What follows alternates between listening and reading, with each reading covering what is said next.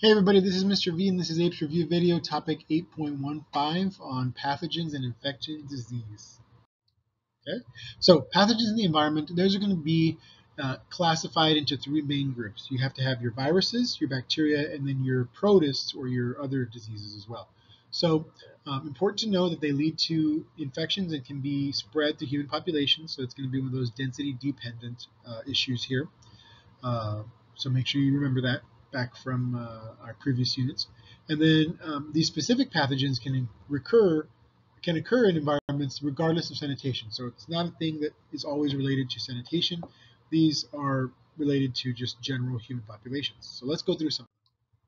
Now, some of these anthropogenic changes in diseases, those are going to lead to different issues. So a lot of the times you're going to see our friend the mosquito here as a vector. That's going to be a thing that helps spread the disease. Well, those are spreading because there are warmer climate zones around the earth, right? And of course, places that are poverty-stricken and low income, they're going to have certain conditions that are going to lead to more common forms of disease than others. So make sure you're aware of that and that you're looking for those. So we begin with plague, right? That's not an old disease anymore. That's still around, right? It's a bacterial disease that's carried by the organisms infected with bacteria Yersinia pestis. So this flea would have Yersinia pestis in its gut. It would try to take a bite of us, and it spread through that contaminated fluid and stuff like that. So one way the disease can still be spread. Then you end up with tuberculosis. Tuberculosis is also a bacteria, and this can be if someone is coughing and can spread some of the particles that have bacteria-infected blood and body fluids into the next person, so this can be spread. This used to be called consumption back in the day, but it's a bacterial infection of the lungs.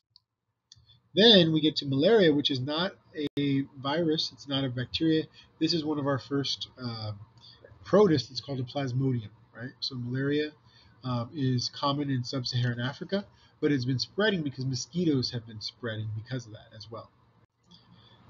And so when we look at another one, here's another one spread by mosquitoes, but this is a virus spread. So this is going to be the West Nile virus.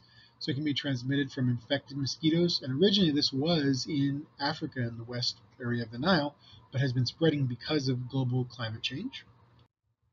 Then you get severe acute respiratory syndrome, which is SARS, right? This is a viral form of pneumonia, and it's transferred by inhaling or touching fluids. This is actually a precursor to the current coronavirus or COVID virus. So this is a similar coronavirus as well. It's just not as infectious. So, and then also related, you have MERS, or Middle East Respiratory Syndrome, MERS, and this one is a respiratory illness also transmitted from animals to humans. So we think that is another method of new diseases being spread from contact with animals often.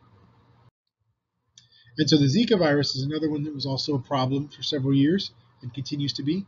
This is also spread from mosquitoes, and it also can be spread through sexual contact. This leads to microcephaly, so the head size of each baby, of a baby, can become smaller and smaller, and they can have developmental disorders because of this. Then, of course, we have cholera, which is a bacterial disease that's contracted from infected water, and that can lead to diarrhea and dehydration as well. So here's many different resources and links for you to be able to look up and look into those diseases. Hopefully these will be helpful, and hopefully this was helpful. Thank you very much.